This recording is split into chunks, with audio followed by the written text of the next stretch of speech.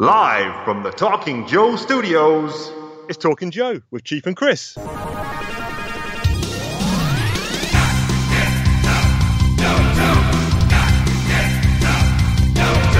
Hey, it's me, the Chief. I'm joined, as always, by my buddy, the exhausted Diagnostic 80 / Chris McLeod. I've forgotten what my name is. So, yeah. Well, you've had a busy week, my friend. Let me get my shiz out the way first, and then we can come on to your far more interesting week. So, what's up with the Chief? So basically, I've just been doing nothing much. The only thing of interest really is today and tomorrow, this being Wednesday and Thursday, my work has hired out a section of the Tottenham, the new Tottenham Stadium, Tottenham Football Stadium, for a 2-day corporate event. And so first day was today, and we had a little tour around the building, went into the dressing rooms and the tunnel, took some pictures of me out on the pitch, and I actually had for our American listeners, this is the newly revamped, what was White Hart Lane, the home of Tottenham Hotspurs, and is now rebuilt in the same location, rebuilt from the ground up, and it's actually got a retractable pitch, and they actually had the NFL pitch on display when we were there, because this is going to house 2 regular season games every year, as well as Wembley having 2, and the NFL AstroTurf pitch is kind of laid down at the bottom, and then the football pitch, the soccer pitch, is on 3 retractable sections which come out above it, and but they had the NFL logo on there when we were there, so I've got some pictures. I'll splash those up on the social media. Did you not take any footies out there and try and curl some into the the upper 90s, as the Americans call it? I love that. Watching American commentary of football is hilarious. Upper 90s, the semi-finals, the Premier League, just to name but a few. Yeah, they actually had the NFL posts out, so I should have gone and tried to kick some 60-yarders as time expired, but I didn't get the opportunity. But there you go. So apart from that's all I've been up to. But I want to hear about Joe Fest, which is what you've been up to. Well, it was a friggin' whirlwind, and I don't mean the G.I. Joe whirlwind. It was an absolute stonker of a show. Loved it. It should be longer and it should be bigger, in my opinion. But I think it's one of those things. It's growing. The first year was last year, and it was already too big for that venue. So they got a bigger venue, and they sold over 2,000 tickets. It was crazy good for for a Joe show. Effectively, it was brilliant. We had so many of the G.I. Joe community in there, fans, I should say, but fan creators, just people that have been there in official capacity in the past. You've got all the artists. So just a quick run through and kind of like a mini shout outs. Adam Riches, Brian Shearer, Robert Atkins, Ron Rudat, Dan Klingensmith Jr., Larry Hammer, just in the artist area. Then you had Sergeant Slaughter was there, which was unreal. I managed to shake his hand, have a chat with him. I was dressed as Lightfoot at the time, which he thought was adorable. But I also I called him Sergeant Slammer, which he loved. He thought it was a hilarious comment. And he also he told me this little anecdote of did you know that me and Roddy Piper were going to have a match? We were going to have a battle because he was going to be on the Cobra side and I was going to be on the Joe side. And then he went and died on me. And I was like, it was just so, it was like a really adorable sentence, but sad and cute at the same time. But, really nice guy. He said he met my wife, Kate, at a different time to me, and she was dressed up as the Sarge. And they had a lovely little conversation as well, and he shook her hand and was really... I think he called her the Sargette, I think that was his little nickname for her. Wicked. Which was quite fun. But no, it was amazing. And then obviously the dealer floor had... Roma Collectibles, Chris Neal, loads and loads of people were there. Keone Young was there, Hank Garrett, all kind of voice actors from the original Sunbow cartoon. And in fact, I was sitting next to Keone Young, and he told me some lovely stories about him and Ian McShane, which was quite funny. So really nice guy. He's been in Deadwood as well. He's been in lots of different things, but he was the original Storm Shadow voice. Got it. So that was always really cool. I mean, it was insane. There were loads. Joe Declassified were there. Jay Russell was there. I think Brian Kaufman, Raging Spoon. I mean, it was like the entire community. Bobby Valor and his Action Force Kickstarter. On top of that, we had the finest in some of the most incredible costumes I've ever seen. The Strato Viper from Ryan Meltzer was incredible. Just next level. If you've ever seen a Strato Viper, He nailed it, like literally nailed it. It's brilliant. Obviously, you know, just being involved and finally getting in the finest with my Lightfoot cosplay, I was very happy with that. That was wicked, man. I mean, I probably wasn't following it as close as I could. I was, you know, just looking at pictures and stuff on the Twitter. I need to go back and do a proper trawl through. But yeah, your Lightfoot one was really good. Really impressed. Thank you so much. Really appreciate that. No, it was a Tom Feister. I want to say Tom Feister before I forget. Yep. Another great artist and a lovely guy. But the Lightfoot cosplay, oh my god, that was a killer. That took me, well, I built the robot Kate built the helmet ages ago. I made the helmet out, you know, just off the blue, and that kind of forced me to do the rest of the costume. So she did an amazing job on the helmet. Like it's next level. Like she's so talented. And then I was basically tasked with the rest of it. So I built the basic kind of robot build. And then that didn't really go any further. I was kind of like, you know, doing very little to it. And then it got to about a week beforehand, and I realised I hadn't built the mini unit, the kind of remote, the mine detector unit. I hadn't built the backpack. I'd only really done most of the stuff on the robot, and I hadn't even finished it.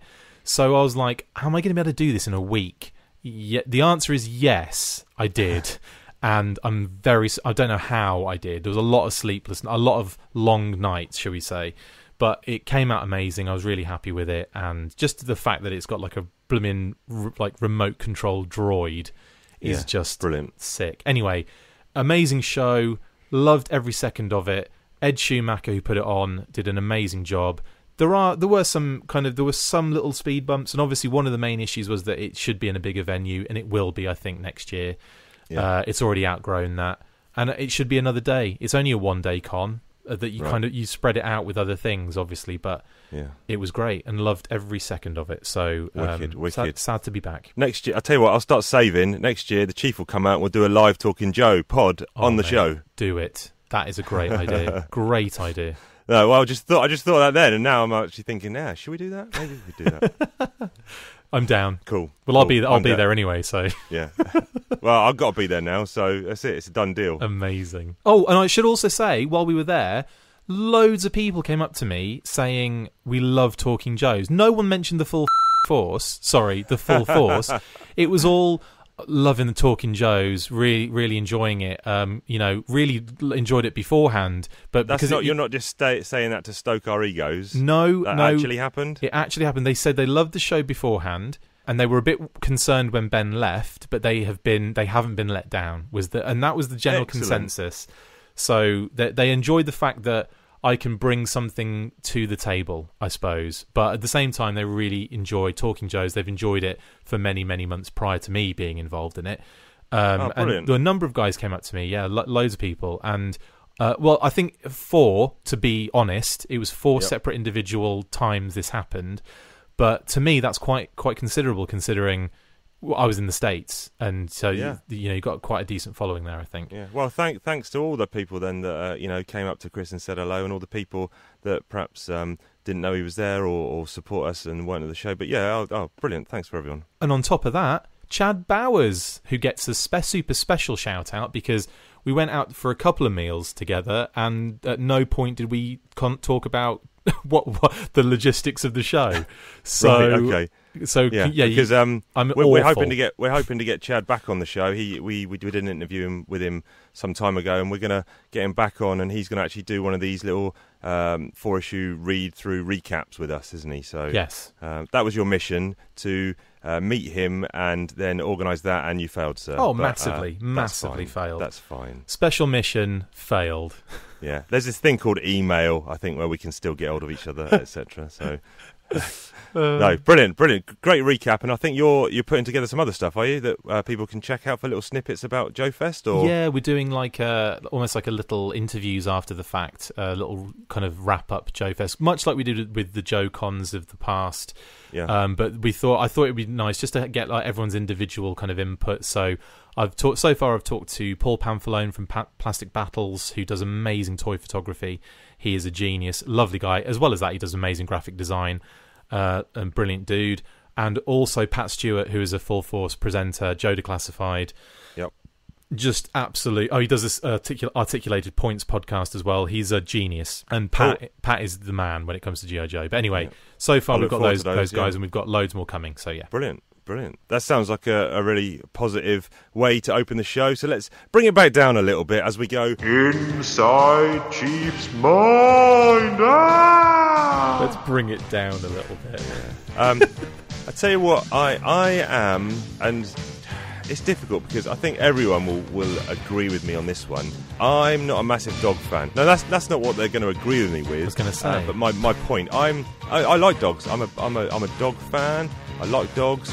I don't think I'd ever own one because I just feel it'd be another thing I have to look after. Of course, yeah. But I enjoy other people's dogs. So what I don't enjoy though is walking along the pavement and stepping in a big pile of dog crap. Yes. Exactly. Nothing worse than that at all.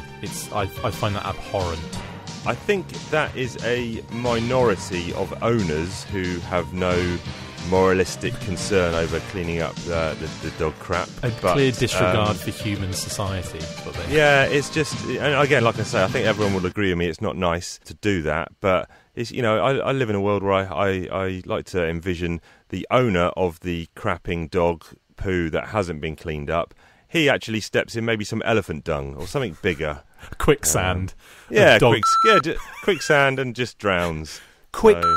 Is what I think they should drown in, yeah. Yes, and that's bugging me because I narrowly avoided some the other day and kind of like gave myself it was quick. I was really quick-witted. I was like Snake Eyes, man. I was coming down the pavement. I saw it last minute. Did like a quick sort of side step, skip into a combat roll. And avoided it, and then gave myself a little wink and a nudge, and then the next day I actually stepped in a separate bit of dog poo that I hadn't seen, and I had this vision of you doing like a commando roll to the side, whipping out the katana out the back as you roll, and just slicing it in half. Yes. The other vision was, I thought you were going to say you had a vision of me dodging it, doing a combat roll, and rolling into another pile, which would have been even funnier. Yeah. As a dog owner, we take numerous bags out with us when we take the dogs for walks. I wrap them, I tie them around the handle of the leash because I also keep them on a leash. What I've noticed in the States around here is that dogs just run around like all over the place. We have dogs in all out, and they're not wild, they're owned, but they just sometimes they get out, and I'm like, how are they getting out? Like, guys, this is dangerous. Like, for one, it's a heavy traffic area around here. Like, there's a main road just there. So for them to just be running around, I'm surprised more don't get run over, honestly. Yeah. But anyway, that's by the by, and that's inside Chris's mind as well. Yes. Cool. We'll be going back inside my mind next week, but right now we need to talk about some G.I. Joe comics.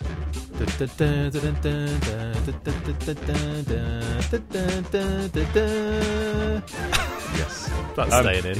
If you've done your homework, you'll know what issues we're talking about. If you haven't, doesn't matter because we'll recap them for you anyway, because that is the purpose of this part of the show. Exactly. So the first issue we're going to cover is G.I. Joe Special Missions number 16, and this is from December 1988. Script by Larry Hama, pencils by Herb Trimpe, Andy Mazinski's on inks, Phil Felix is on letters, and Neil Yomtov is on colours. Cover, my friend, what are you saying here? Interesting. Because again, this is like something that happens but doesn't happen, if that makes sense. I mean, it does happen in the show, but I'm confused as to who the characters are in the cockpit. It happens in the issue, not the show. Sorry, what do I say? I'm exhausted. Because you're tired. I'm exhausted. You're a tired man. So yeah, and plus I think it's because I was singing the theme tune, so all of a sudden we're talking about cartoons. I'm guessing it's Ace, and I don't know. I'm just having so much confusion as to who these people are. Yeah, it's two people effectively in... You can't even see what vehicle it is. I guess the tail fin at the angle suggests a Sky Striker, maybe? No. Possibly even the That Conquest. Doesn't have that. That's the Conquest has the two, doesn't it? Yeah. And they're in a very close-up. If you haven't got the cover to hand, they're close-up. And then there's what looks like a Night Raven? That was... Already we've hit... We've hit a brick wall. We've hit the brick wall. I think you're right. I think it is a Night Raven. I think it has to be. Because it's only a Night Raven, a Rattler, and a Stiletto that go up. So yeah, it has to be a Night Raven. Basically, it's a depiction of a aerial combat scene that the thing now is, though, the more I look at it, the more I'm not so keen on it. I like the cover itself, but because I'm confused, because I did this, I read ahead in the issue. Obviously, I've had to read the issue, but when I look at who's involved in the air battle, it is literally the Ghost, the X-19, which is like doing its recon elsewhere. Ace is in the Sky Striker with someone else in the cockpit, and I think it's Lift Ticket, if I'm not mistaken. Yes, it's Lift Ticket. But that leaves Slipstream on his own in the X-30 Conquest. So I look at the front cover and I'm like, is that supposed to be Lift Ticket and Ace? Because if it is, it's the poorest rendition of those two characters I've ever seen. Yeah, I think the situation here is you've got the issues drawn by Trimpe and the cover's actually done by Ron Wagner. Okay. So and again, the cover is awesome. He's just given a brief. Yeah, he's just given a brief, hasn't he, of Joe characters in a plane being attacked. So that's anyway. the only disconnect for me. It's a great cover, but it doesn't depict what's going on inside. Yeah. Next. And the next. So the basic synopsis here is there's a Joe team that have been doing some aerial recon over Cobra Island. They've spotted something they think is looking a bit fishy, and so they send out the satellites have been taking the imagery, so now they send out a team, like you mentioned, to do some recon, and then Cobra send up some people, and there's a firefight, and this actually is a prelude, if you will, to issue 81 of Real American Hero, which we read several pods ago, and where I said, wait a minute, where did this big ship of Cobra civilians and vehicles come from? And this is from this issue. So we should have read this one first. My mistake. It's all good. It's all good. Do we just think of it as a flashback? Exactly. What's your overall thoughts on this? Then we can dig into some bits that you like, bits that you know. I think it's okay. It's an okay issue. I wouldn't say it's like mind-blowing. I think the better aerial combat was done in a previous special mission, and in actual fact in a couple of the regular issues as well. I think the three, just to break in, I think the one we did last week was the week before, I think, where the Maverick gets into the biplane. I think that was a better aerial one. Obviously, issue 34, Shakedown. Yeah. And I really like that Special Missions one, Showdown, where the Night Raven ends up in the drink. Yeah, big time. But I think all three of those do aerial combat better. Yeah, I agree. There's some really nice... Again, it's not difficult to follow. It's fun. You see the battle looks great and it's interesting. And I really love some aspects of like when the wing dips in the water from the Rattler. I like how it breaks up. I like how it just, as in reality, it would tear itself apart doing that as it hits the water like a brick wall. So I thought most of the Cobra vehicles seemed a bit flimsy. Yes. I mean, I know what you're saying. Wingtip hits it and it breaks up, but it kind of breaks up in almost in sections, like it's a toy. As if it was a snap together kit. Yeah. Yeah. It's a Gundam kit. But I know I do like the visual of it. I think that there's a real exaggeration when it comes to the comics. Sorry, I said cartoon. When it comes to comics drawing, this I'm not mansplaining this to you, Chief. I know you know this. This is just me, saying it out loud. Yeah, for myself, really, that they over-exaggerate, they over-egg the pudding in some aspects to make it more dramatic and more, intense and everything. And I think that's exactly what's happening there is exactly one of those examples of that. It's like, whoa, look at it just obliterate as it hits the water. I'll tell you what the scene I did like, actually, is early on, the Joes are kind of in their, in the day room, it is, at the pit. Yes. And all the pilots are together, and they're kind of just relaxing. I think I'm looking at on the sofa, you've got Ace and Lift Ticket. I believe so, watching TV. Yeah. Slipstreams looks like he's playing solitaire on his own. And then Wild Bill and Ghost Rider are playing table tennis, and there's someone else in the corner there. It's Maverick and sorry, Maverick. Yes. Oh, and Ghost Rider's playing darts. That's correct. Yeah. And then you get that kind of similar scene when you cut a few pages later to the Cobras, and they're on Cobra Island, and they're also in the rec room playing pinball or drinking Cobra Cola.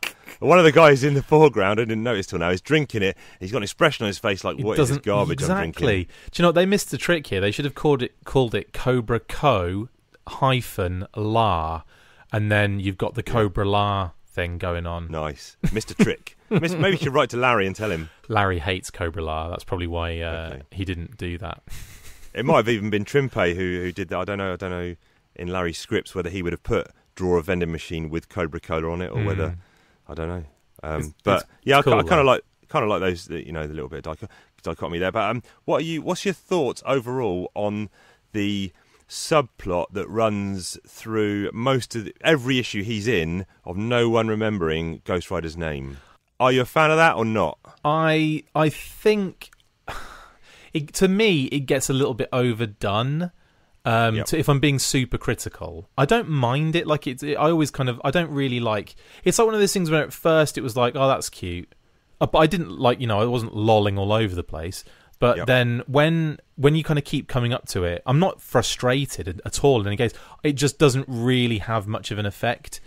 So it's kind of almost like a non-feeling now with it. Okay. I think it's a cute. I mean, it has to kind of keep happening because it has to be the character. I think every now and again they should remember his name, and then they get cut off. Something along those lines to make it a little bit more realistic. But other than that, I think it doesn't bother me too much. Quick question here for you. I like the bit where in the Cobra's rec room, the Strato Vipers are having some beef with the Star Viper about effectively who's better. Correct me if I'm wrong, Strato Viper was the figure, I'm talking toys now, that came with the Night Raven. Correct, yes. But the Star Viper never had a figure, or did? No, the Star Viper had a figure. It did? Was there a stiletto vehicle then? Yes, there was. Okay, right. Okay. Stellar Stiletto, Star Viper, all that jazz. And in kind of, back to the comics now, the Star Viper, at this point in time, are we led to believe that there was only ever one created? Well, that's the thing. Are we thinking that there's multiple stilettos with multiple Star Viper pilots? So I think I'd have to double check this, but I think in the bio it's always written in kind of like a generic way. So it's like the Star Vipers are created with this kind of technology. So you're led to believe there's more than one. Okay. What they probably did, what Larry probably did in the comics, because he was doing both. He was doing bios and comics at the time. Yep. I'd have to double check. In fact, while we're here, let me just double check that so I can actually give out the right information. This isn't just to make me sound like I know what I'm talking about.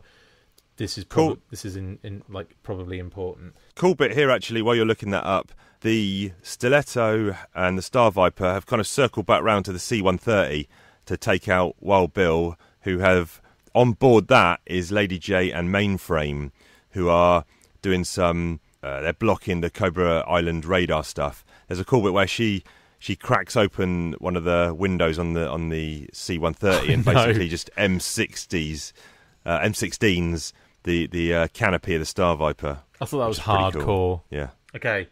So, Star Viper. Yep. There is basically a Star... And again, it is written in that generic sense. So he wrote it as, a Star Viper is a qualified Cobra Strato Viper with an electromagnetic shunt surgically implanted in the right side of his brain. During high-speed, upper atmospheric dogfights, electronic impulses are introduced through the shunt, stimulating the reflexes while heightening awareness for split-second decisions.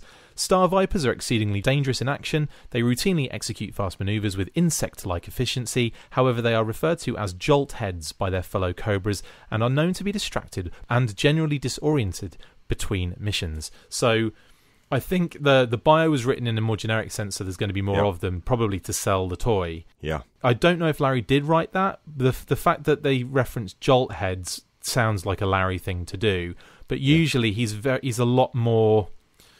I don't know, descriptive, and there's loads more kind of technical aspects in there, so I'm not sure if he did write it. Now, we know he wrote the comic, so my thought process is that he didn't want there to be loads because he might not have liked it that much. That sounds perfect, and all the references in the comic suggest that he's just a one of one, and until I see multiple stilettos on the same page, comic-wise, that's what we will believe. There's one.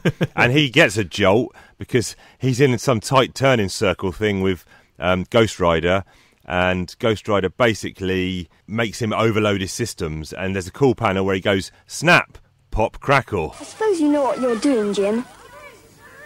It's okay. I've been training them. Kellogg's Rice Krispies. It's the way. Kellogg's toast them. Get on with it.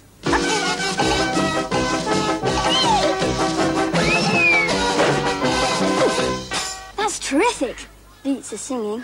They go snap, crackle, in the bowl and snap, crackle, pop in your head, snap, crackle, pop, Rice Krispies. Brilliant. Which is a nice, cute little bit there. System overload. And I love he's that. down. Yeah, so Ghost Rider does pass out a little bit, doesn't he, during that whole thing? But then like you can pass out to a degree and still be with it a little bit. But if he overloads his systems, then he's going to like pop and fizzle and explode. So that was kind of cool. And I do like that. I like him as a character, and I always think that he's had some very cool scenes in the comics, hasn't he? Yes, definitely. You know, he was one of the instigators of the Cobra Civil War. Obviously, he brings the black box back, and they mentioned that he's jealous because he didn't, or he's off because he didn't get a parade, etc. But I'm thinking of Ghost Rider. Sorry, not. Sorry, Star Viper. Ah, there you go. Yeah, but both have good bits. They both have good bits. In fact, Star Viper doing that whole infiltration thing was brilliant. That was a really cool issue, actually. Yeah. So yeah, and then we get the wrap up. The little, as we get in a lot of one-off stories, the wrap up comes in effectively 1 or 2 pages, and this is where we actually find out what they were. The beginning of the issue where the Joes looked, they saw Cobra were transporting something that looked suspicious, and it was actually furniture, etc., and things that were loaded onto this ship, along with the Cobra civilians that were taken to what would be Brocker Beach. Yeah, the old kind of like misdirection manoeuvre, isn't it? Yes. What's your Joeage on this one? Fun issue, lots going on. It's still linked in quite heavily with previous storyline and arc. It doesn't, funnily enough, I'm not sure how you feel about this, but to me, it doesn't feel like a special mission. It feels like just a regular issue that could have locked in with the rest of, you know, the run that relates to it. Yep. So for me, I don't really hold it in high regard as a special mission, but as a regular issue, I think it's really cool. I think with the special missions, you have to really minimise that team. I think you have to, and yes, it was a lot of the aerial guys, fair enough, and you've got a lot of them all battling in dogfight. But I kind of feel like, in that sense, it has to be focused on one person. You know, you have to see, like, it has to be focused on Ghost Rider, or it has to be focused on Ace. That's just for me when it comes to, like, a special mission type issue. I feel like it's a great opportunity to delve into that. So I'm going to say, sorry to kind of drag this out, I'm going to give it a 6 as a special mission, but a 7 as a regular issue. Okay. So I'm just going to give it 6.5. Okay. I agree with pretty much most of all you've said there. I'm actually going to give it a 6 as an overall issue. I enjoyed it. There are other issues, both regular series and special missions, that I would dive to more frequently if I want a one-off. It didn't do anything wrong, but there was nothing that really popped or was outstanding that made me want to read it again or give it more plaudits. So... right, cool. Let's move on to Real American Hero. Here we start with number 86. This is called Not Fade Away. This is Larry Harmers on script, Marshall Rogers on pencils, Randy Emberlin inks, Rick Parker on letters, Bob Shireen on colours. And cover. This is a 25th anniversary is sprawled across the front to let us know this is the anniversary of G.I. Joe. I like this cover a lot. Yeah, it's really cool. And you've got it's like the hidden thing in there is that it's G.I. Joe. On the, it's the original G.I. Joe there, so it'd be, the interest is peaked, isn't it? There straight away. Plus, it's got some cool characters: Shockwave, Muskrat, Stalker, Hawk. Brilliant. Yeah, and he's kind of silhouetted there with his back to the reader. You don't recognise me, do you? I'm just another guy named Joe, which is cool. I like that. It's amazing that just recently we had the 50th anniversary, isn't it? Yeah. Jeez. Yeah, madness. We've got a few characters in here that we haven't seen before, namely Shockwave, I guess. Just one character. We've seen Muskrat before, haven't we? Yeah. But I'm just looking at... next week we're going to be reading Special Mission 17, and I think that's from January 89, and that actually introduces Shockwave. Okay, yeah, I was going to say. This is April 89, so again, we've gone a little bit out of time sequence here, because Shockwave will have been introduced in a Special Missions prior to this issue, but I think this is probably his second appearance anyway, so cool. That's fine. So what's happening here, this is basically, there's a building, I forget what the building is, but it's got a big military laser in it. It's the Empire State Building, mate. Well, there you go, yeah. Why did I not know that? High atop a famed New York City landmark, it says. Yeah, yes. Empire State Building. Very first page is quality. Iron Grenadier is launching some rocket at a Tomahawk. And this is basically, there's some people doing some work with lasers, etc. You find out who they are later. They need some help. G.I. Joes are on the scene to help them out, and the Cobra's there trying to steal stuff. As always, yeah. As always, yeah. Dressed as Iron Grenadiers, spoiler alert. Yes. So this is, I guess, this is payback, isn't it? Because previously we'd seen Iron Grenadiers dressed as Cobras. Yeah. And here we get the reverse. In the Lightfoot Repeater Budo issue, and now we've got Lightfoot and Repeater coming back as well for this particular issue. So they've been involved. Lightfoot and Repeater have been involved in both scams. Both scams by Mars and Cobra. And Marshall Rogers, I'm going to say straight off the bat, Marshall Rogers does a good job here, because I know we've been up and down on his art in the issues he's been doing, but I think he does a good job. I agree. I think some of the faces. I know. I'm with you on his downfall on these Joe issues has always been his depiction of some of the faces, especially the close-up stuff. And again, I think that is still evident here. Yeah. All the action stuff is really good. Beautiful. Some absolutely beautiful shots. Like, how about that scene with the Televiper, Toxo Viper, and the Viper with the backpacks on, the helicopter backpacks, just kind of all flying. I mean, there's some beautiful scenes and illustration in this. But yeah, the faces kind of turn it into like almost like a parody comic. Do you know what I mean? It's quite disjointed. Yep. Agree with you there. Shockwave fan, just out of interest. Massive Shockwave fan. He was another one of those kind of figures that you come out and you see on the shelves and you're just blown away by how bloody cool he looks. So he's SWAT team, all right? Or correct? Ex-SWAT team. No, he's G.I. Joe Special Weapons and Tactics. So he's G.I. Joe SWAT. There's a few of them. There's Wide Scope and Lamont. There's more. I don't know who either of those two are, but you'll educate me at some point. Wide Scope and Lamont are like a mid-2000s kind of character that came out. Yeah, very similar looking, and one's a dog. Yep. So. Okay. Right. Right. They're a tag team. Yeah. Basically. Yeah. Right. Okay. Yeah. So Joseph come onto the Empire State Building. There's a guy called Joe Colton who's head of security in the building, and he's working on a rapid pulse electron beam. Very similar to what we've seen in not too distant future with that harp thing that was in Resolute. If you've seen G.I. Joe Resolute, which is kind of like a short form cartoon that was on in bursts, and then they put it together as like a big feature. Yeah. There's this thing, that they called it the harp, didn't they? Where they had like those satellites up in the kind of covering the Earth. And then, like, energy would be beamed up, and then it would kind of return back with, like, force and on whatever they wanted to fire it at. So this is kind of what's happening at a much kind of more manageable style.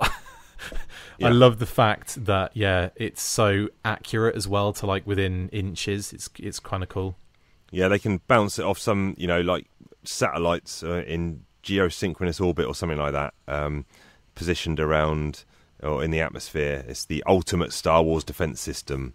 Yeah. And I guess Star Wars was probably, which was what was a Reagan initiative, wasn't it, back in the day? Yeah. I guess that was still around this time. So and then quality bit here on the next page. You get your. I always like it when the bad guys are dressed in their long trench coats, their shades, and their trilbies. Yes, it's a favourite of mine. We've had so many trilby wearing shades, guys, haven't we? In these comics. You can see there's a really good panel that I like for many reasons, but one of them, it shows you some details on Lightfoot's helmet. So he's got his back to the reader again, and you can kind of see all the kind of the he's gone really close with the action figure, so he probably had that as reference at the time, I would imagine. Yes. Yep. But it's nice to see, again, it's nice to see a lot of Lightfoot. I think he's one of those characters that doesn't really get a lot of shine, but he's been in, since I've said that, and since I've joined Talking Joe, he's been in like about 4 issues. Yeah, definitely. He was in that Special Missions. Obviously, we had his introduction issue. We got this one. He was in the other Special Mission with his introduction. Yeah, with Mangler dying. Yeah, that's totally. it. Yeah, he's getting quite a lot of page time, and I like it. I was neither here nor there for me originally, but now on this reread, I'm actually thinking this guy's pretty cool. Actually. Yeah, I just love his bonkers uniform. It's insane. I quite like the mystery aspect to this issue. The Iron Grenadiers at the beginning, which obviously we'll find out later, and then aren't Iron Grenadiers. And then there's, the mystery person who's pulling the strings behind the scene, who obviously gets revealed later. But it's got a nice kind of mystery element to it, and it's not just a straight shootout. All the action scenes, there's little traps and detonations, and just they got to get work their way how to get out of scenarios. Yeah, it's really cool. Which is pretty cool. And you also get the reveal at the end of G.I. Joe and G.I. Jane, which is a nice touch for the 25th anniversary. And they've, again, that has kind of popped up again in recent issues of comics. You know, G.I. Joe and G.I. Jane in the Empire State Building, running that laser system. That has kind of stayed throughout Larry's kind of writing through a Real American Hero, even to this day. So yeah, they come up again. Yeah, we find out later that Firefly was one of the people disguised as an Iron Grenadier, and there's some Techno Vipers and, like you say, Toxo Vipers and stuff. People crashing in through windows. Repeater, good page of Repeater just letting loose. Of course, Mindbender's in it. Of course he is. Yeah, why wouldn't he be? He's in every single issue behind everything. I would like to know what character is in the most issues, and I would hazard a guess that Dr. Mindbender will be up there. And then obviously, like you said, when as you've mentioned there, once it's revealed that it's not Iron Grenadiers, it's actually Cobra Troops, then you get the reveal that the mystery person pulling the strings, which you're kind of led to believe at the beginning is clearly Destro, because it's his troops, but then obviously it's not, it's Fred Seven and Mindbender, and they've hatched this plan to release a drone and catch, what's the thing they've actually stolen? Some sort of disc, some floppy discs. Firefly's putting the floppy discs in a bag on a pole. Yeah. And this drone comes, collects it, and the only way now they've got to effectively destroy this not evidence, but this bit of technology is to use this laser beam that can, like you said, can pinpoint like a needle in a haystack, as it were. Yeah. Which they do, and they destroy it, and everyone's happy. Well, except Cobra. Apart from Mindbender and Cobra Commander and the Cobra guys. He'd actually ordered champagne, and it was literally about to come in through his window, and then you see it's tinkle, tinkle, tinkle, as the bits just fall down in front of his face. Good. Yeah. It's a tricky one here, because it's a fast-flowing issue. There's loads going on. There's loads to take in. New characters. Action's really good. The twists and turns were really good. Most of the art was good, but how much do I mark it down for the face thing? I don't know. I'm going to give it a 7, I think. I'm going to do exactly the same thing. I'm going to give it a 7 as well. There's more to it that I'm interested in with this than the previous issue. So I have to, in that sense, kind of bump it up to 7. But yeah, I think, the faces aren't that bad. It's that I don't want to over-egg. Yeah, I don't want to over-egg the pudding by saying that they're bad. They're actually not bad, but it's just, once you've had a steady supply of Ron Wagner and Rod Wiggum, you get used to a standard, if you will. Once you have Wag, you never go back.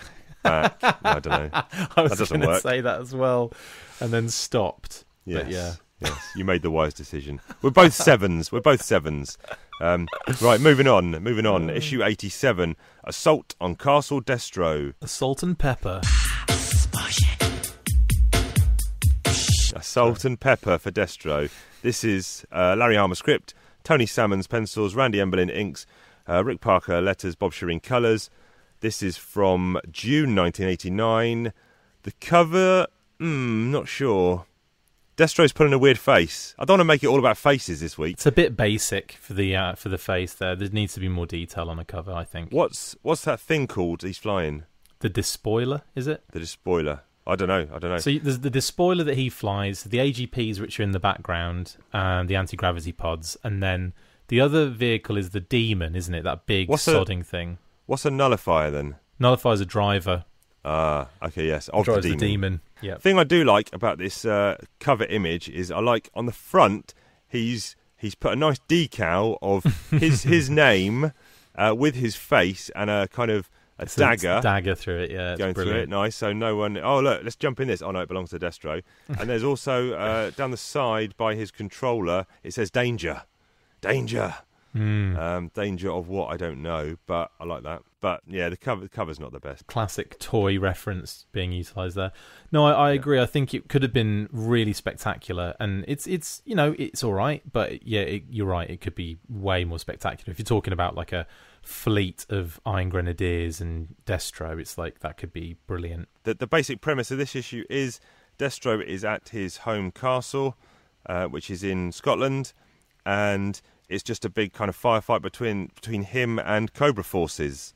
And I love the fact that on this, Larry went ahead and utilised the, not slang terminology, but Baroness says caravan park instead of trailer park, and they do the kind of, you know, it's like he put it in there because he knew that that's what we call it in this country, and obviously they're in Scotland.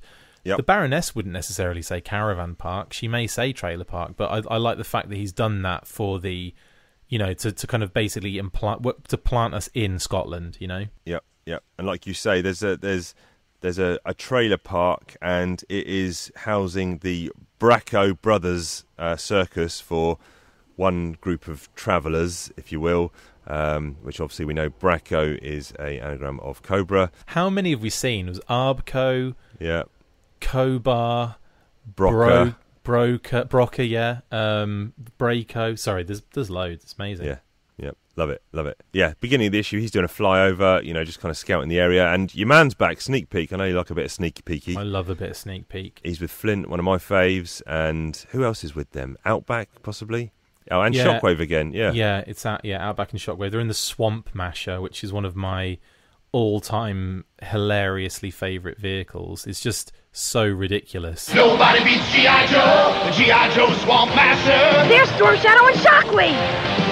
Swamp Master's ready for some cobra chasing, ripping through the swamp with cannon blazing. But nobody beats G.I. Joe, a real American hero.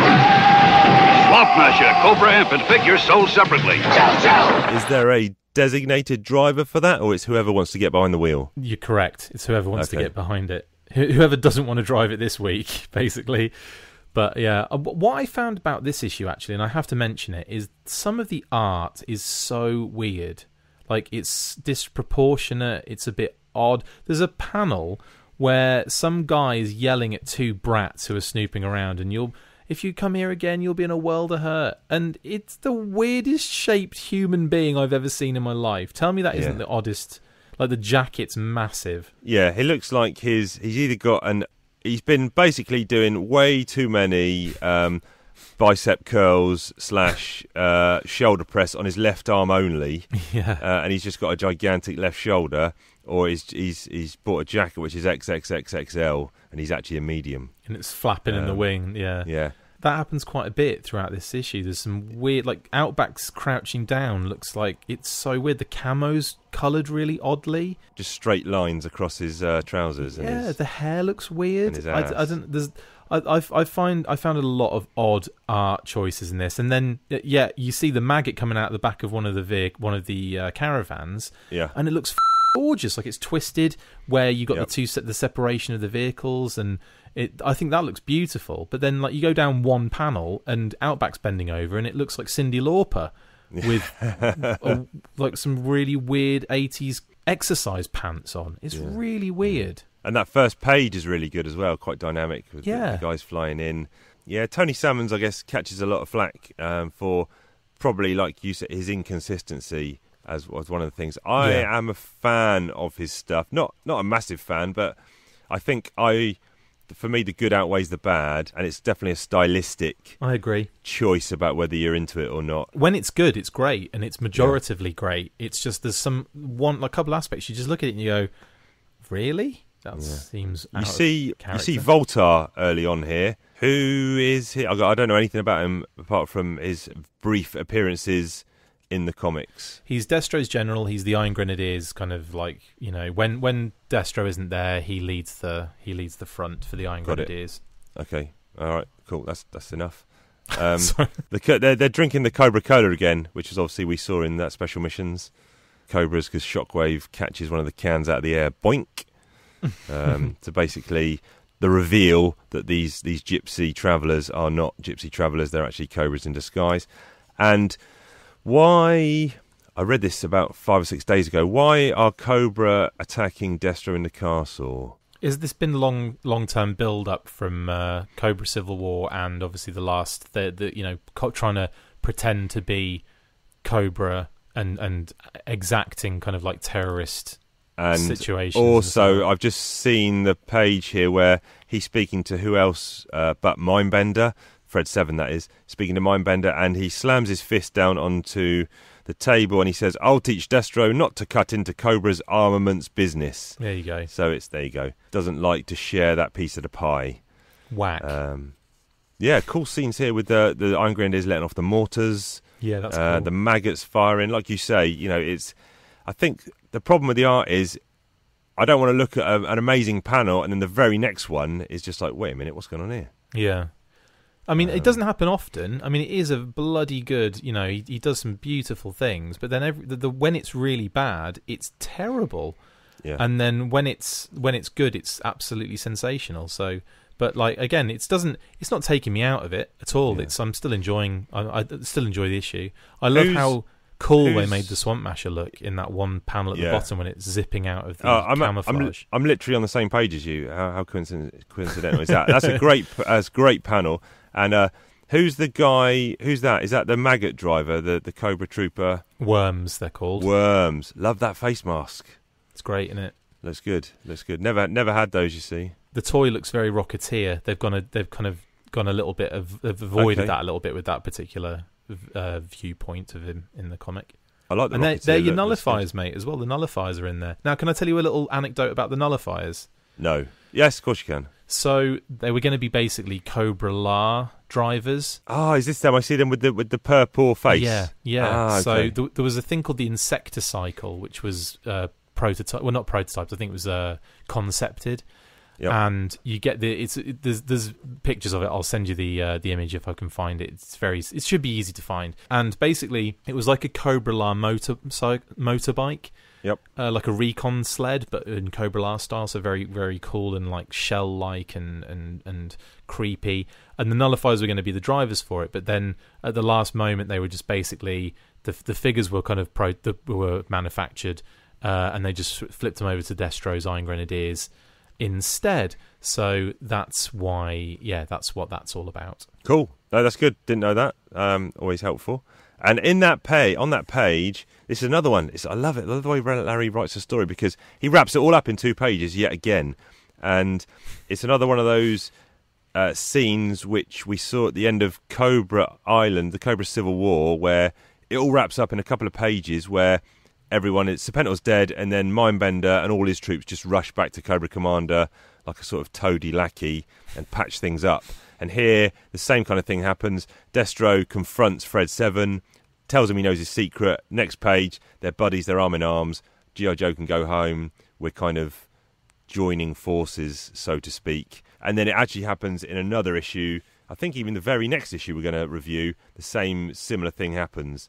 Two sides at war with each other, and the conclusion is, oh no, let's just join up again. Yeah. It seems to be a common theme. But I tell you what, the bit I meant to mention is when Destro does confront Fred 7, he pulls a gun, and it definitely looks like Han Solo's blaster. Yeah, big time. Do you know that Han Solo's blaster was utilised in the Palatoy Action Force line as well, don't you? I do now. I think it was Baron Ironblood gets it sometimes in a carded figure, but there was so many moments when Palatoy Star Wars accessories would be utilised with Action Force Palatoy carded stuff because they would just be grabbing stuff and throwing it in a lot of the time. That's interesting. There's a lot of crossover with Star Wars and Action Force because of the I suppose relationship they had with Palatoy at the time. Interesting. I'll tell you more next episode. Yes, do. And then it wraps up because all the troopers are happy because more benefits. I love that. Because of this arms deal they're going to make, and then the Joes kind of just get to go home. Good issue. I like it. Outback is finally drawn like half decent in the bottom panel as well. Yeah. So awesome. No, it is, and it's a quickie. It's actually one that I remember reading this and thinking that it was longer, thinking that it was maybe like part of a longer arc, because it's surprising that a siege can last for an issue and be finished and wrapped up right at the end. But I kind of felt like it could have had more, and I wouldn't have been upset if there was a little bit more about it. Yep. I think I am going to give it a 7. But I'm going to put it above the previous issue. I think it's a 7 that I liked a bit more than the previous 7. Cool. I'm also going to give it a 7 too, and in a very similar fashion. I'm not just copying you. I agree with you, but I'm well, I'm right most of the time, so it's no crime to agree with me. Right, moving on. Issue 88. This is called Python Patrol. This is... Who have we got here? We've got Larry Harmer's on script, as always. Tony Salmons is on pencils again. Randy Emmerlin inks. Bob Shireen colours. And Rick Parker letters. And the cover... Nice cover. It's got G.I. Joe versus Python Patrol as a logo. And then you've got 4 Joes lined up on the left with 4 Cobras on the right, although one of the characters we have not seen before. And on my cover, he's drawn... with a pinkish flesh colour. What is a colouring error, I guess. Yeah, what is interesting about this cover to me is the fact that, one, we're dealing with Python Patrol being kind of touted here, which is the new, decoed bad guys team toys and all that kind of stuff, where they redecoed like Televiper, Crimson Guard, Cobra Officer, etc., etc., etc. Oh, they were actually toys. I didn't realise that. Yeah, there's a whole there's Copperhead and there's a ton, and I've got them on card and they're gorgeous. But so they all get this kind of crazy colour scheme kind of thing going on, and yet the cover doesn't depict any Python Patrol. I just find that really mental. So you've got Destro. You've got a blue Cobra Commander. Now that actual deco did come out at some point in the future, like later on. But in terms of this, he should be silver. Darklon, you're right, is coloured wrong. Like there's like a bit exposed, which is wrong. And then you've got Dr Mindbender at the end. So none of which really have got anything to do with Python Patrol. So that really confused me. And then I think you've got Snake Eyes, Scarlet, Flint, and Jay. I think that's the 4 Joes on that side. But anyway, that was just being a bit confused about. You've got an issue here with Python Patrol, but you're not actually putting any of them on the cover. Seems weird. And this is again Ron Wagner's on the cover. The actual artwork is really good for this cover, but like you say, not representative necessarily of what's inside. Yeah, agreed. So what's going on here? The Joes they're military advisors here to the country of Wolkekuckuckland. Is that right? Yeah, Wolkekuckuckland, yeah. Wolkekuckuckland, yeah. So difficult. Which is on the border of Darklonia. Wolkekuckuckland, yes, sorry. Yes, it's on the border of Darklonia, which is... I don't know what position Darklon holds within that country. Destro just made him he owns it effectively. President for life or something like that. Yeah, yeah. And they're related. Oh, what? Destro and Darklon? Correct, yes. Okay, cousins or something, or second cousins. I think they're cousins. I will just double check again. Bear with me. Keep talking. And this is like an east. We're presumably in Eastern Europe somewhere. Yes. Okay, cool. And yeah, the Joes are military advisors, and quite a lot of humour in this one. There's a nice scene early on where Cobra vehicles are kind of on sale. Yeah. You've got a Stinger, you've got a Firebat and an Asp. I can't think what that thing's called, with the one wheel at the front, 2 at the back. Stun, that's it. Yeah, you got Cobra Stun, Asp, Firebat, Stinger. Oh, there's a Conquest there as well. Yeah. And these guys, you've got what's the guy they're advising called? General Uderkrantz, I think. Your guess is as good as mine, but yes, I think it General Uderkrantz and his lackey Wolfgang, and you can tell from early on that Wolfgang is going to be up to shenanigans or up to no good. Yeah. But yeah, so the Cobras are developing this Python, obviously as the title suggests, Python Patrol, this kind of Pythonized camo, which is supposed to be invisible to this, radar detection. Yeah, which is a good. That was cool from Larry's point of view, because obviously Hasbro would have just decoed these guys up, called them Python Patrol, and then it's like, Larry, you've got to come up with what this is all about.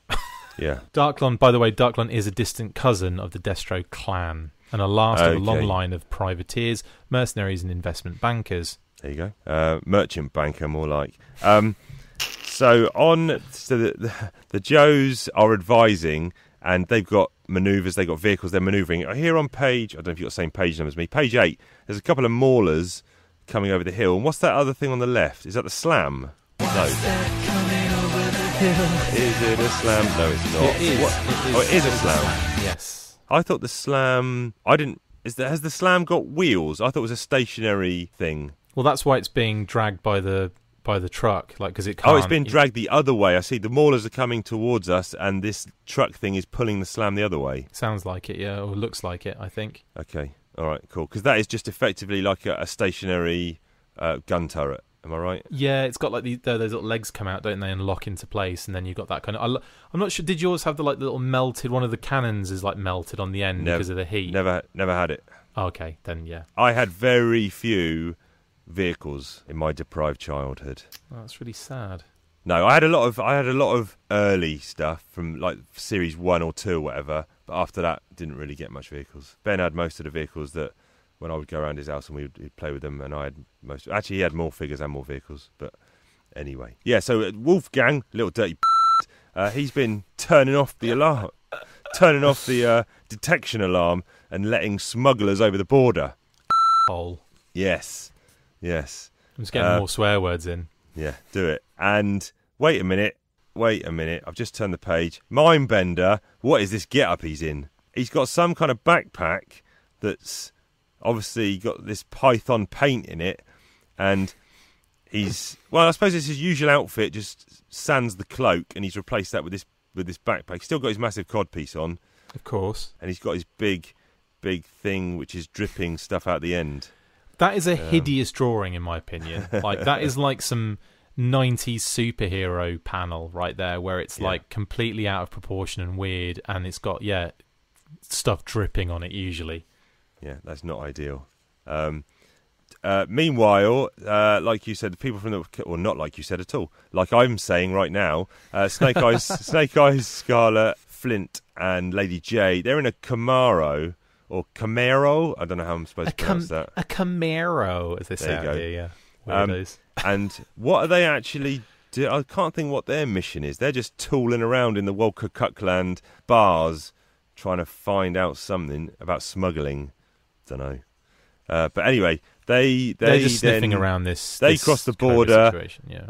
Then it gets a cool bit here where they because they got across the border without the alarm going off.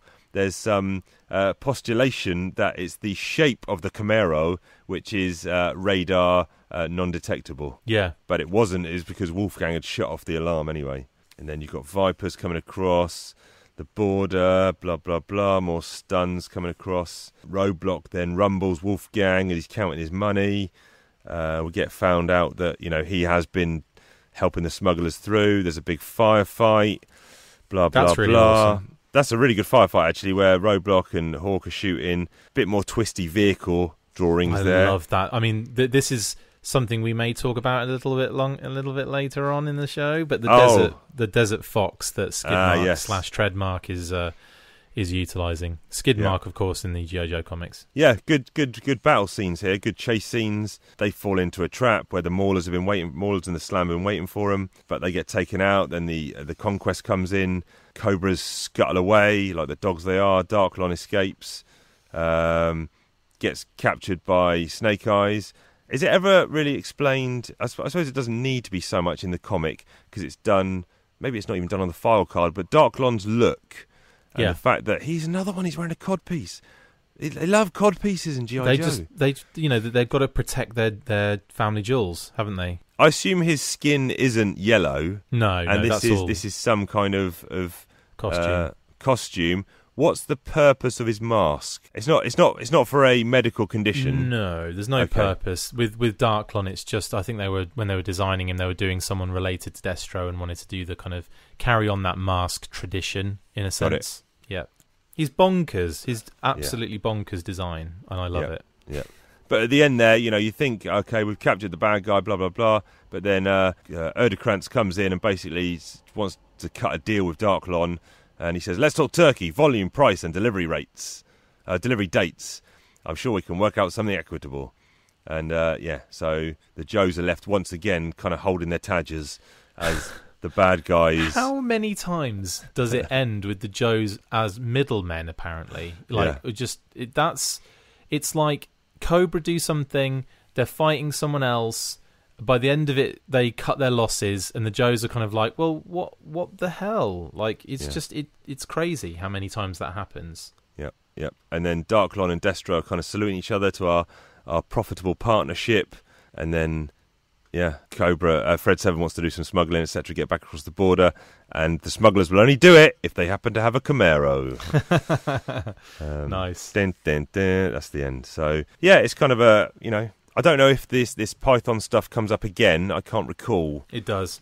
Oh, it does. Okay, Yeah. so it's a one and done, but with repercussions. Well, the Python Patrol are in another issue, but that's I don't know how many more off the top of my head. I'm not sure how many more it is. It's funny how Tiger Force was the same thing. So Tiger Force only has one, I think, special mission. Okay. And we'll get to it eventually, and it's one of my favourites because it's Tiger Force. Yep. But it's so done and dusted, and then that's it. It's over. And I've also got some cool little insight into some of the things that they do in the issue as well, which will be interesting when we get to it. But yeah. Yep. What's your Joage on this one? Python Patrol. It's probably 6 because it's okay, but the best part about it really does make a difference to me, the use of the Desert Fox. But other than that, I mean, I don't know. You hardly really see the Python Patrol that much.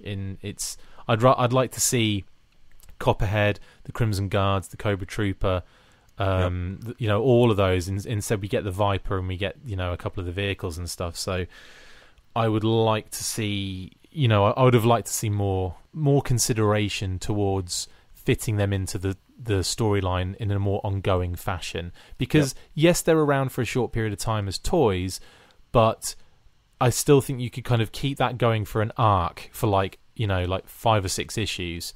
Keep them as Python Patrol, and then maybe something happens and they change it out again. But I just wish they'd kept that more prevalent. Yep. All makes sense. I'm actually going to give it a 7.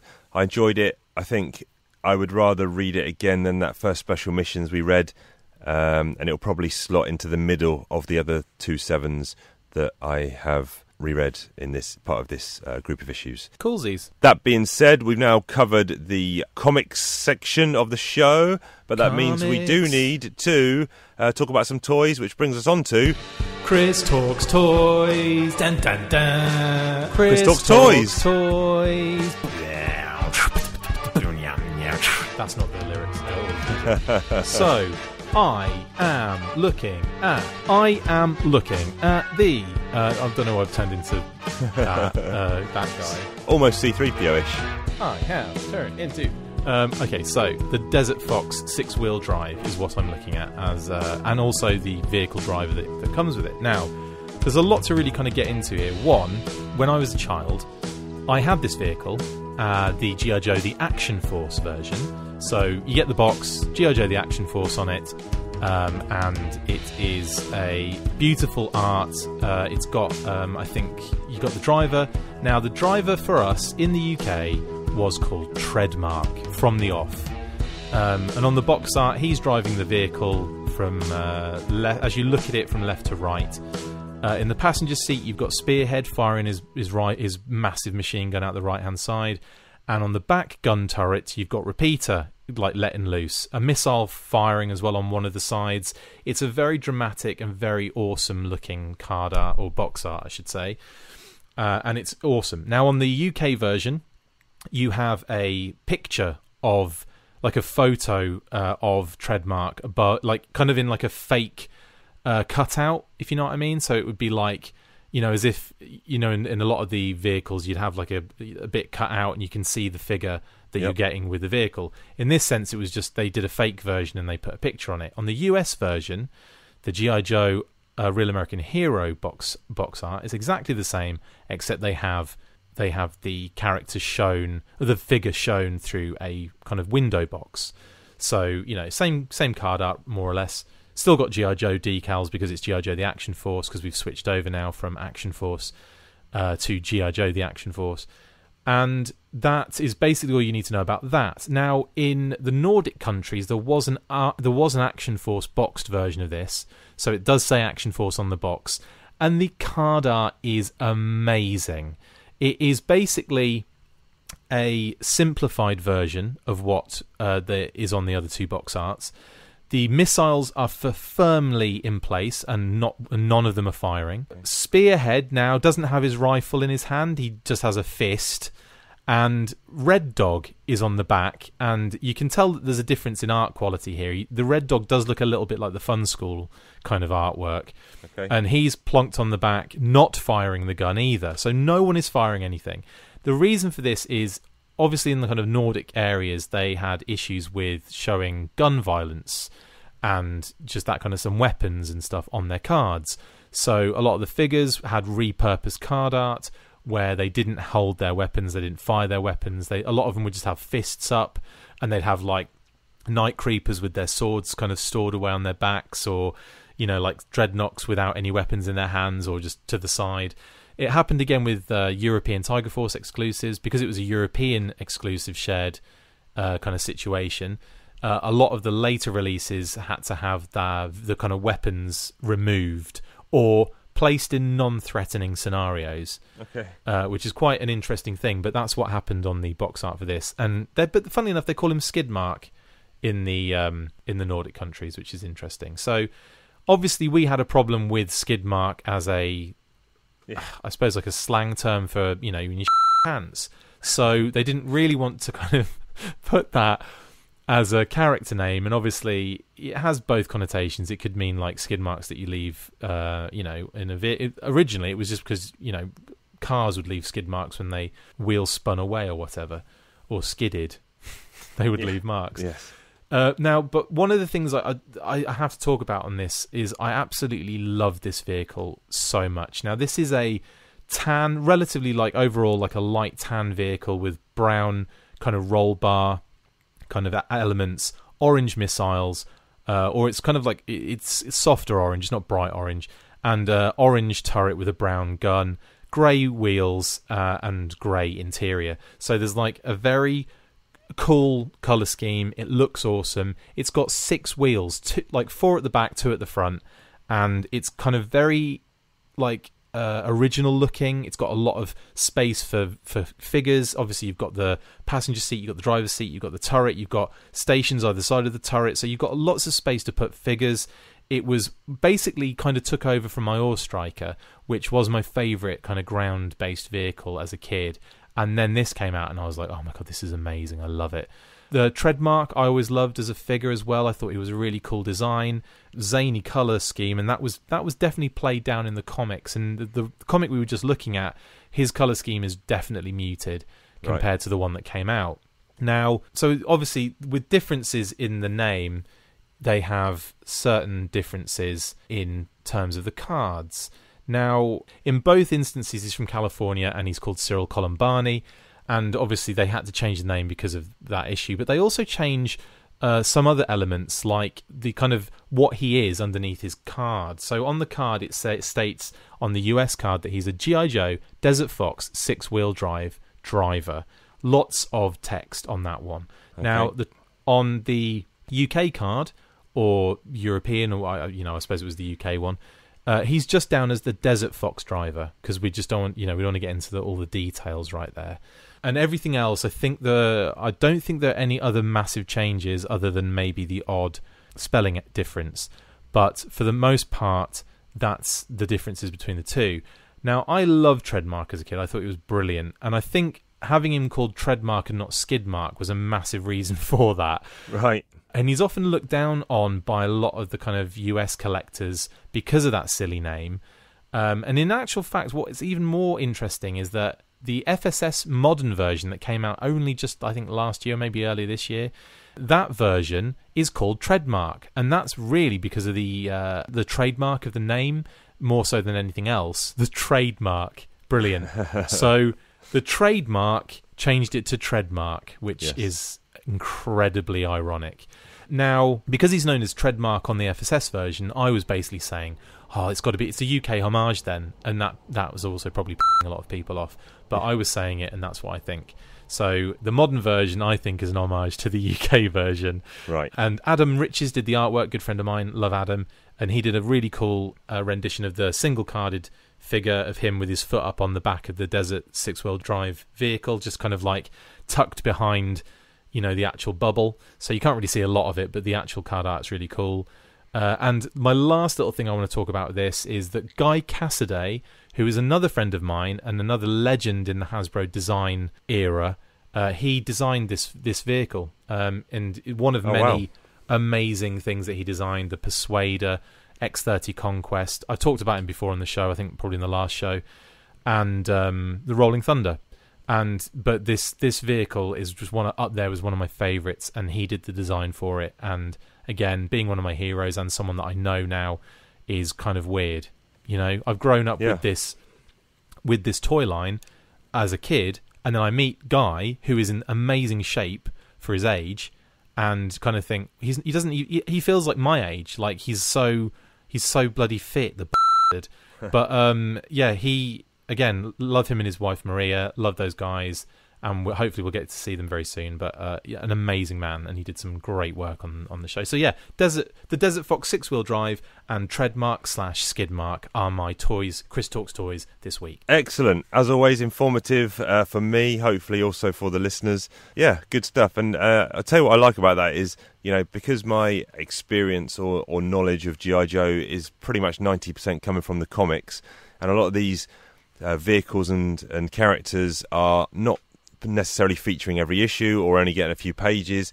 It's difficult to kind of get invested in some of them, you know. Yeah. And you kind of giving me this. I'm saying you giving me personally, I'm taking on this backstory and finding out more about how this character came about and the designs and stuff is kind of, you know, really making me appreciate them more and, you know, enjoying their appearances more. So awesome. That's a thank you from me. I want to give a couple of shout outs quickly to people who have contacted the show over the last few weeks, going back the last sort of 3 or 4 weeks. So Smudger 2017, Sam Myers, James Buford, Stephen Jubber, Brent McMillan, thanks all for your messages, your kind words, etc.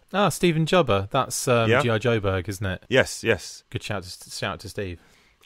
Great, you know, great show. We're in rarefied company. Obviously, you've been doing Joe-related pods for a lot longer than me, and it's you know, it's a niche subject area, and there's, for such a small niche subject area, there's so many good quality pods out there, and so, you know, any appreciation we get from other people who are part of other shows is, for me personally, who I'm not been doing this for long, is really appreciated and quite humbling. A shout out to my buddy G-Force, Gareth Williams, who has been listening to the show from the beginning. He is absolutely not a G.I. Joe fan. He just listens to the first segments and the last segments, skips all the G.I. Joe stuff in the middle, but he loves it. And he's been away for a while, but he's recently come back and caught up on all the episodes, the non-G.I. Joe bits. So welcome back, G-Force. Cavball Customs, who is he sent a message saying on Instagram saying that he met you at Joe Fest and said what a nice guy you were. Which was likewise. Nice. Likewise. Love all his stuff on Instagram. Go check out Cavball Customs. Does great stuff. But yeah, hopefully we've got some more shout outs next week. If you want to get in touch with us, you can do so in the usual places. Talking Joe Comics at gmail.com, Talking Joe Comics on Instagram, Talking_Joe on Twitter, and Talking Joe, a G.I. Joe podcast on the Facebook. Do you not have a question for me than this one? Yes, I do. I'd completely forgotten. Let me just do this last little bit, and then I will come back to the section of the show that I had forgotten. Next week, if people want to read along and do the homework, you can do that by reading issues 89, 90, 91 of Real American Hero and Special Mission 17, which we will recap in all their glory next week. And about this time, I would like to ask you a question. So it's time for Chief Ask Chris a question. Chief Ask Chris a question. What'll he say? What'll he do when Chief asks Chris a question? What is your favourite colour lightsaber? Oh, that's a good question. Can I have my own colour, or does it have to be existing? You know what I mean? Pick an existing, and then pick one you'd like to see, I guess. I've always thought Mace Windu's was quite cute because it kind of stood out from the crowd. Yep. But I'm such a non-fan of the prequels. Like, I find them really, really sometimes. Like obviously the Phantom Menace, the Darth Maul element's really cool, but other than that, I really struggle with the prequels. As most do, rightfully so, I believe. Totally. I think if we're going classic, I do like to be beside the seaside. I do like the green. I do like Luke's green lightsaber. Okay. But if we're talking, if I had a lightsaber, if I was a Jedi, and now my wedding ring, I'll send you a picture of it, does have the Jedi symbol on it. Wicked. So I'm very invested in the Jedi religion. So I would Weirdo. love to have. I know. But I love the thought of having, because one of my favorite colours is maroon / burgundy / that colour. Okay. So I'd love to have basically it's almost red, but it isn't. So it would be kind of like deeper, darker red. Yeah. So kind of like I'd be on the fence with the Sith, but I'd be that Jedi, much like Quinlan Vos or Cade Skywalker or any one of those from the expanded universe that kind of they could do something and could be on either side. You know what I mean? They really. There was a fine line they walked, shall I say. Okay. No, good. Acceptable answer. Ding! Passed. Yes. I'll have another question for Chris next week, and if you cannot wait, then that's tough because it will only happen next week. What about you? I know I don't ask you a question on this, but I would like to know what your favourite colour lightsaber is. I kind of like just the stark white with a tiny tinge of blue, I think. Ooh. I think. Nice. I don't know. But, because I guess in the movies, there's probably only 4... I don't know why I said it like that. There's probably only 4 colours, is there, maybe? I don't know. Green, red, blue, Mace Windu. Yeah. I think there's only 4, possibly. I don't think there's even different shades of those colours. But, yeah. I like what you're saying, actually, with the kind of the maroony colour. I don't know if in the expanded universe. There's that black one in the expanded universe, like the black light, which is quite cool. Which is like they do it by. Is that what one of the Mandalorians has? Yeah, it's almost like they do like a white core and then they do the black around it to kind of make it. Yeah, that does look good. So they can actually do it, but it looks really neat, doesn't it? Yeah, good stuff. Yes, so as I said before, I forgot that I had to ask Chris a question. Do the reading if you want to next week, 89, 90, 91, plus special mission 17. If you like the show, you want to leave us a comment or give us a rating on the iTunes, you can do that. We'll be appreciative. If you want to get in touch with us, you can do that. But with all that done and said, or said and done, in fact, we will see you down the road. Bye.